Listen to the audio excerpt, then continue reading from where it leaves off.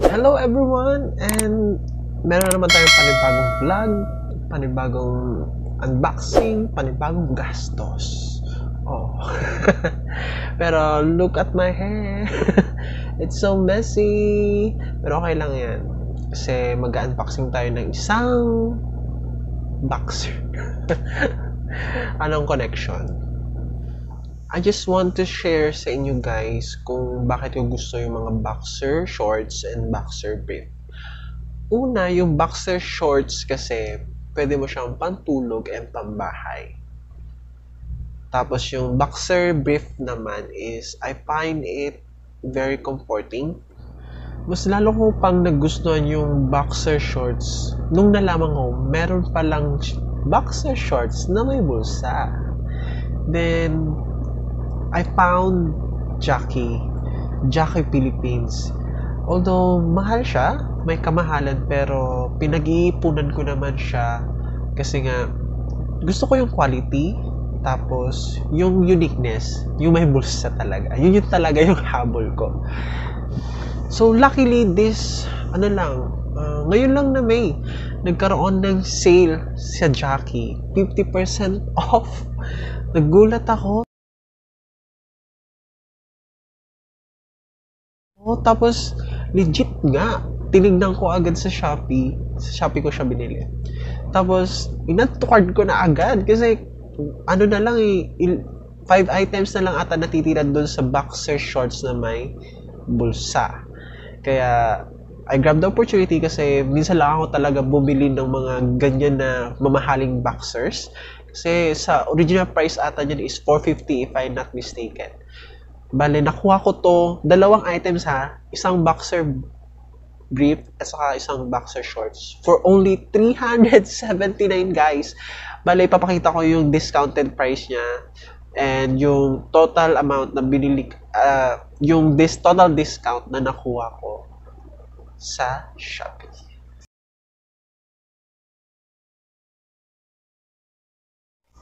So, no further ado, bubuksan na natin to.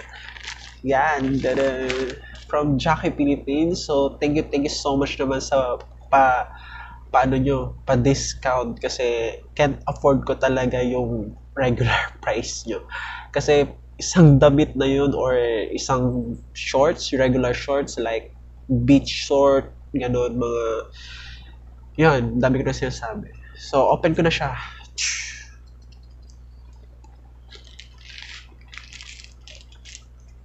And guys, proven na yung Jockey. Maganda talaga siya. And very comforting. Also, I want to give advice kasi sa Jockey Philippines po, ang sizes niya is international. Baka yung small size sa Jockey, medium or large na sa inyo. Seryoso. And yung mga medium size sa Jockey, baka large or extra large sa inyo. Totoo po yan. Kasi bumili ako ng underwear tapos medium siya pero nag-expand nga, 'di ba? Kaya parang large na siya. So ayun, mag-open na tayo. I can't wait.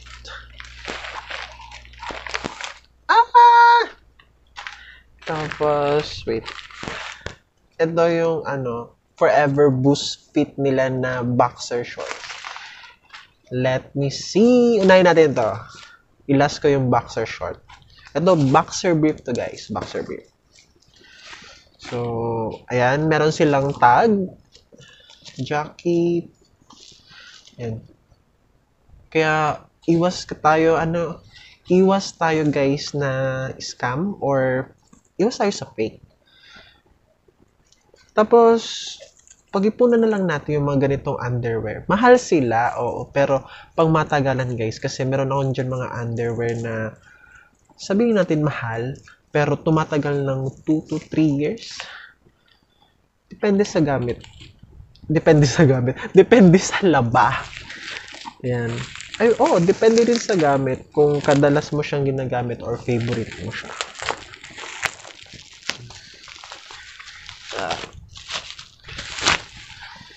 Ayan. Ganda. Favorite color, blue. So,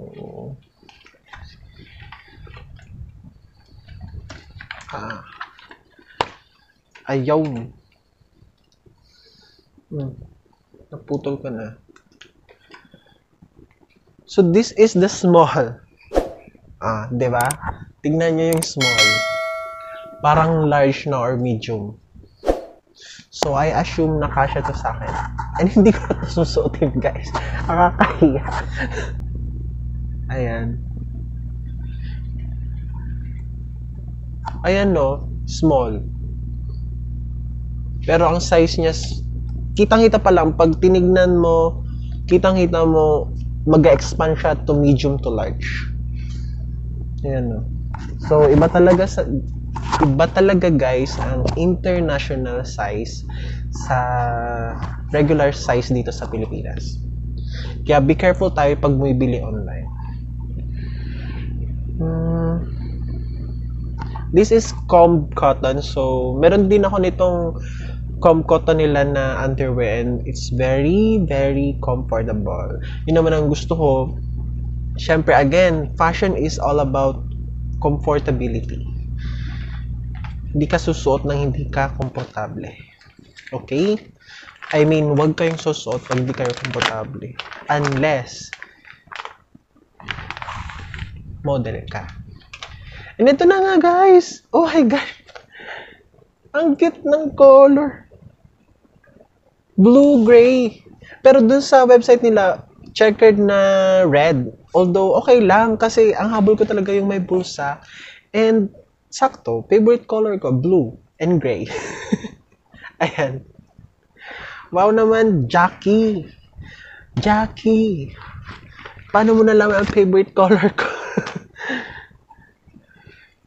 So, again, this is the tag. Ayan. Yan. This is to confirm na original yung item. At saka, yan, original. Kinikilig ako. Nabili ko lang ito dalawa for 379. Imagine guys, regular price nito is 450 if I'm not mistaken talaga. Kaya I'm so happy na inantukan ko siya. Minsan kasi pulse buyer din ako. Ayun yung bulsa guys na hinahanap ko. Oh my gosh. Ang saya-saya ko talaga. Ayan. May bulsa na naman akong boxer. Ay, sipon tayo. Allergic talaga ako guys. Matagal na hindi na ito naaalis. Bale, ang size ito is medium. Ba't walang nakalagay? Ayun, medium. Excuse me. Dito pa talaga, no? So, ayan. Meron din tong... Asan na ba? Meron din siyang, ayan, Jockey.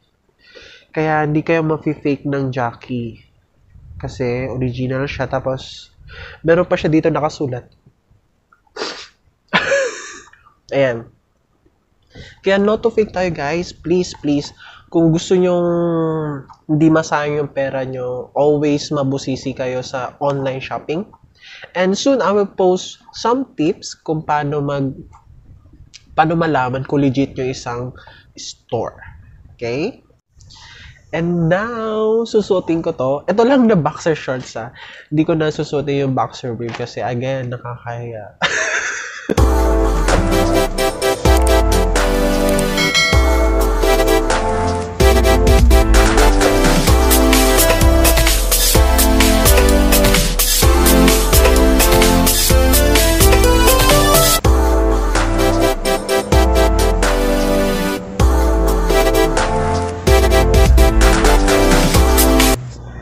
And ayun na guys, I'm so very happy sa purchase ko sa Jockey.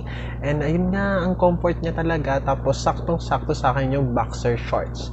Tinry ko din yung boxer brief and again, kasyang-kasya siya sa akin and mag-expand pa yon. So, buti na lang small yung binili ko.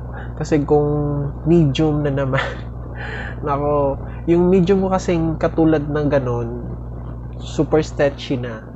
Kaya, siguro yun lang yung disadvantage ni Jockey.